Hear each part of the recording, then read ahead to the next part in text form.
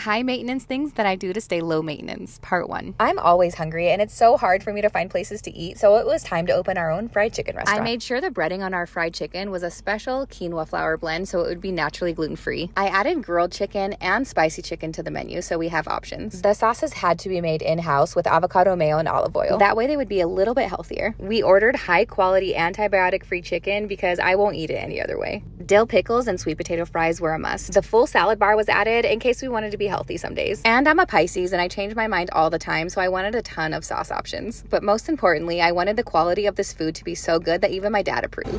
Hi.